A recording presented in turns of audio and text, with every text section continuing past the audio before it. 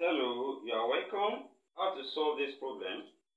3 raised to power 5x minus 1 plus 3 raised to power 4 minus 5x equals to 28. Here we are finding the value of x. So now from here we can rewrite this as 3 raised to power 5x divided by 3 raised to power 1.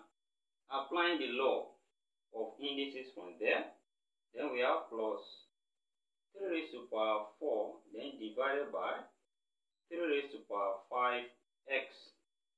Also applying the law of indices. That is, when you have number of same base divide, then we can subtract their index. Then equals to 28. Then in the next step, we have 3 raised to power 5x, 3 raised to power 5x common. So we can use a letter. So let y be equals to 3 raised to power 5x. Then in the next step, what we have here can be replaced as y. So we have y over 3. 3 raised to power 1 is still 3. Then plus 3 raised to power 4 here can be written as 81. That's 3 times 3 times 3 times 3. Then over 3 raised to power 5x, that's y. Then this is equals to 28. Then from here, let's bring this together on this side. LCM here is 3y. Then 3y goes here, that's y. 1 times y times y here, that's y squared. Then plus y goes in 3y here, that's 3. Remain 3. So 3 times 81, we have 243 from here, which is equals to 28 on this side. Then from here, we can cross multiply here. When we cross multiply from here, we have y squared plus 243 multiplied by 1. We still have y squared plus 243, then equals to 28. We multiply 3y, so we have 28 times 3y. Then in the next step, we have y squared plus 243, then is equals to 3y times 28. That gives us 84y. Then we can bring 84y to this side so as to form an equation. Then this will give us y squared minus 84y, then plus 243, and this is equals to 0. So this is a quadratic equation that we can factorize, and this will become y squared minus 3y minus 81y plus 243 equals to 0. So we factor minus 84y as minus 3y minus 81y. And minus 3 times minus 81 will give us 2 plus 243. Then we can group this one to 2. And from here, what is common between these two things? We have y. Then we have y minus 3 out. Then what is common between these two things? We have minus 81. Then we have y left. Then also minus 3, which is equals to 0.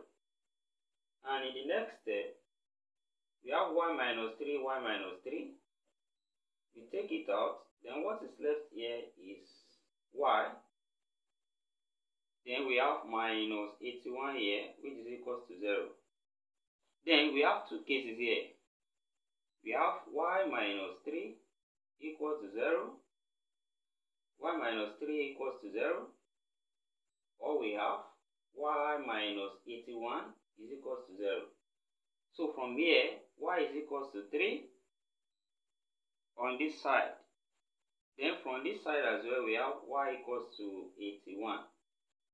And we represented y as 3 raised to power 5x.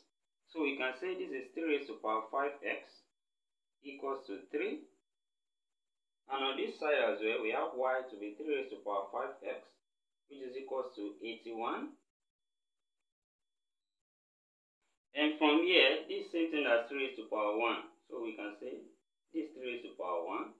And therefore, the base are equal. We can equate the power. Then we have 5x is equals to 1 from here. Then we divide both sides by 5. That means x here is equals to 1 over 5. Then on the other side, also, this 81 can be expressed as 3 raised to the power 4. So we have 3 raised to the power 5x equals to 3 raised to the power 4. And the base also cancel out. We have 5x now equals to 4. So divide both sides by 5. We have x here equals to 4 over 5. Then we can check from what we have. In the problem we have 3 raised to the power 5x minus 1 plus 3 raised to the power 4 minus 5x equals to 28. So let's check for the first value of x. So we have 3 raised to the power 5 multiplied by 1 over 5, then minus 1, then plus 3 raised to the power 4 minus 5 times 1 over 5. That's the value of x. Is this equals to 28? Then by the time we see from here, we have 5 cancel 5 here. So that's 3 raised to the power 1 minus 1 here. Then plus also here 5 cancel 5. That's 3 raised to the power 4 minus 1. Is this equals to 28? Then from there we have 1 minus 1, that's 0. 3 raised to the power 0 plus 3 raised to the power 3. Is this equals to 28 from here? Then we have 3 raised to the power 0 to be 1. Any number raised to the power 0 is 1. So we have 1 plus 3 raised to the power 3, that's 27. Is this equals to 28? And we have that 1 plus 27, that's 28, which is equals to 28. Left hand side equals to the right hand side. That means x equals to 1 over 5 here. Satisfy the problem.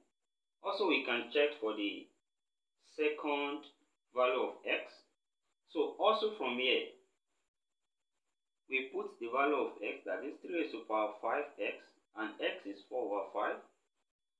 Then minus 1 here, then plus 3 raised to the power 4 minus 5 into brackets 4 over 5. Is it equals to 28? Then when we check from here, we have 5 cancel 5 here.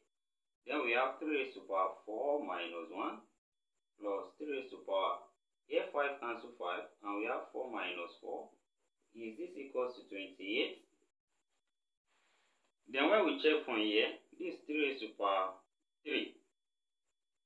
4 minus 1, that's 3. Then plus 4 minus 4, that's 0. 3 raised to the power 0. Is this equals to 28? Then when we check from here, we have 3 raised to the power 3, that's 27. Then plus 1. Is it equals to 28? Now, we have 27 plus 1. That's 28, which is equals to 28. Left hand side equals to the right hand side. And also we have that x equals to 4 over 5 satisfy the equation.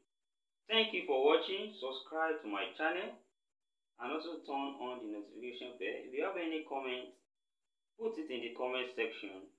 See you in the next class and bye for now.